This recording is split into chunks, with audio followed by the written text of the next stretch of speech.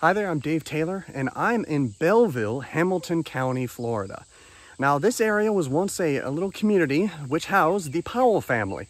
After leaving Georgia, the Powells first moved here to Bellville, which is only 2 miles south of the Florida-Georgia border.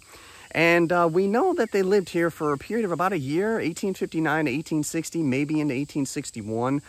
We don't have much about their time here in Bellville. For some reason, they are missing from the 1860 census. But Lewis Powell would have been here with his father and his family here. Now, there isn't much left here in Bellville. I'm in a small cemetery that is completely overgrown, as you can see by the little loop I'm doing around me.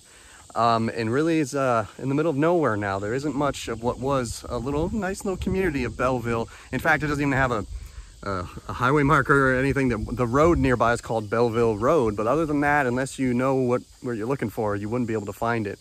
And the reason I came to this cemetery, one, it was a Baptist cemetery, and the gentleman who's buried right behind me, his name is James J. Polhill. I'm gonna get a little bit closer. And his name is on this side, and then his wife's name is on the other. The reason I came here is not really too much because of James Polhill, but his brother became a state senator for Florida, and his name was Augustus Polhill. And years later, Augustus remembered Lewis Powell from likely when they lived here together. And his only reminiscences about Lewis Powell was that Powell was full of fun and frolic.